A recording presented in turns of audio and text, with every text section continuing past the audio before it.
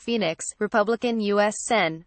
Jeff Flake was caught on an open microphone saying that the GOP is toast if it follows President Donald Trump and Alabama Senate candidate Roy Moore. Flake was talking to the mayor of the Phoenix suburb of Mesa off stage Friday after speaking at a town hall session for aerospace company workers.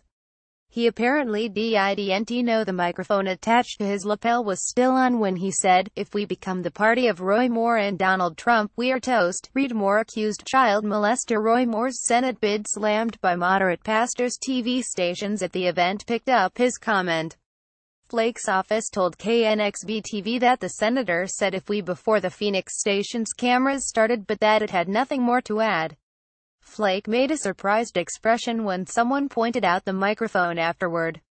Flake has been an outspoken critic of Trump and announced in a forceful speech on the Senate floor last month that he would not seek re-election next year.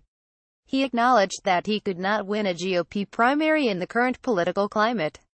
Watch Roy Moore's wife stands by him amid UAL assault allegations. Flake also has criticized Moore, who is facing allegations of UAL misconduct against teenage girls decades ago, and calls to drop his bid for the U.S. Senate. Flake said he would vote for the Democrat if he were in Alabama and had to choose between Moore and Democratic challenger Doug Jones. In the exchange with Flake, Mesa Mayor John Giles appeared to tell the senator to run for higher office. "I am not throwing smoke at you, but you're the guy," Giles said.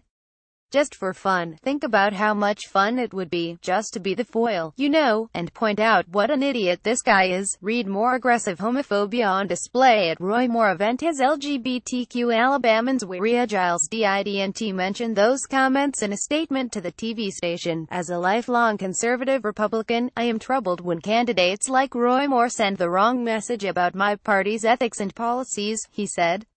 Copyright 2017 The Canadian Press.